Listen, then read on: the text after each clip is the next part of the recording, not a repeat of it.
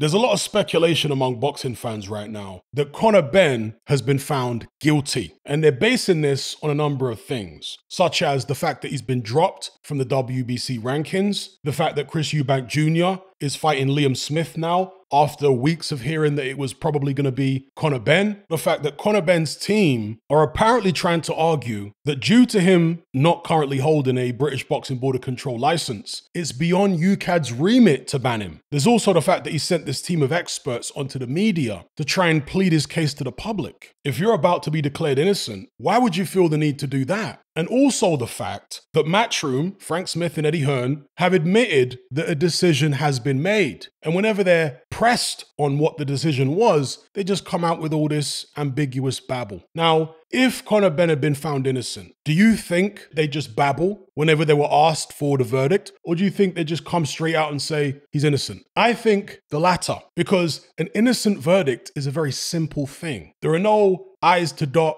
or T's to cross. But a guilty verdict can be complicated, or should I say the promoters and the team of the fighter can make it complicated because they want to frame the guilty verdict in such a way that it sounds like either he's not guilty or there's some ambiguity about his guilt. Tyson Fury's team did this when he was found guilty of doping in his UKAD case. They tried to make out as though the results were inconclusive. That's what they focused on. Well, you don't get a ban, as Tyson Fury did, 2 years backdated, if you're found innocent. Could it be a similar situation here with Conor Benn? Are his legal team working around the clock, and his PR team, Matchroom and so on, to disguise a guilty verdict? Bear in mind, Conor Benn threatened to, and perhaps attempted to, sue the British Boxing Board of Control. Is he also doing the same with UKAD now? If he is, that may delay a guilty verdict for a long time. Again, going back to the Tyson Fury case, that's what happened with him. He was in a legal battle with UKAD. And it's not until that legal battle came to an end that we finally got the public statement from UKAD and from Fury. If that's what's going on here with Conor Benn, at this stage, it's not so much about trying to get him back in the ring as soon as possible. It's more about PR and trying to salvage his public image. And you can end up doing that at the expense of your career. Sometimes it's better to just bite the bullet and take your ban as soon as possible, because then you'll actually end up back in the ring quicker. When you draw it out like this for the sake of PR, you end up wasting more time and wasting more money, and you actually make your public image worse, not better. Lots of fighters have failed PED tests. Most of them just get their head down and let the lawyers do the talking and the promoters do the talking, and they stay away from the spotlight. They don't say anything about the situation until there's been a public statement made by UKAD or whichever other